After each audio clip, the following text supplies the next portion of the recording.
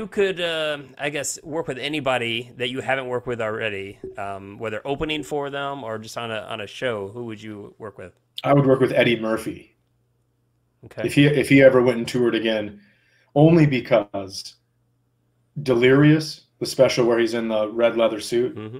that's the first comedy I ever saw, like first long form comedy that I ever saw. And I had to army crawl out of my bedroom, and I was up against my dad's recliner, and my mom was over here on the couch, so she couldn't see me.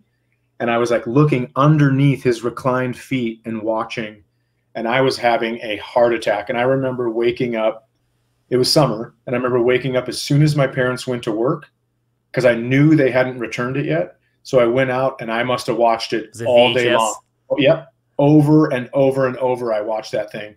And then I'd ride around on my bike quoting it, and people be like, "What are you talking about?" But it was, man, it was such a funny special. And to see someone that young just murdering, I mean, an entire theater of people, unbelievable. Do you think he? I mean, there was kind of rumors of him coming back, That's right? what I had heard. Yeah. And then, this again, COVID kind of put a pin in everything. So I don't know if that's the reason, but I would imagine he was going to have to do clubs, get the material ready, and then do a theater tour. And I absolutely would have bought tickets to that. Yeah. Hey, you like that clip? Well, there's tons more. Just subscribe below, and you'll get access to all of them. See ya.